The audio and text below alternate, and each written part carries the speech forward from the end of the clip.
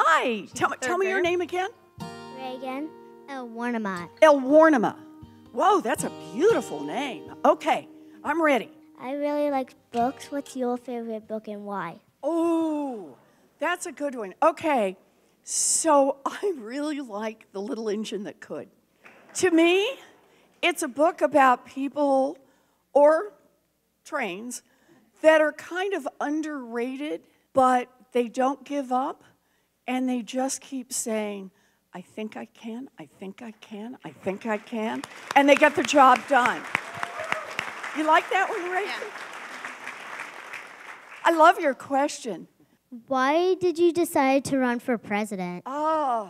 Because I have 2 granddaughters who are just a little bit older than you are, and a grandson who's a little younger than you are. And I figure Bruce and I, that's my husband, we've done pretty good. We've been blessed. We've had a lot of doors open for us, and we're deeply grateful for those opportunities.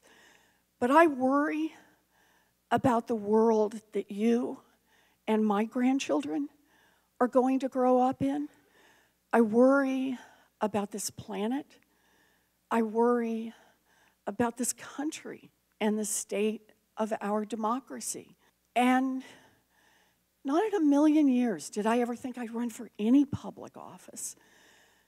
But a few years back, the fight kind of came to my door, and there was a Republican senator who represented me and represented the other folks from Massachusetts, and I just basically disagreed with him on everything he voted for, pretty much.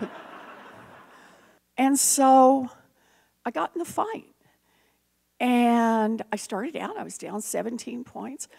I ended up beating him by 7.5 points. And I learned that if you know why you're in a fight and you know who you're fighting for, and I do, that you get out there and it's a little like Reagan and I were talking about. You just kind of get out there like the little engine that could.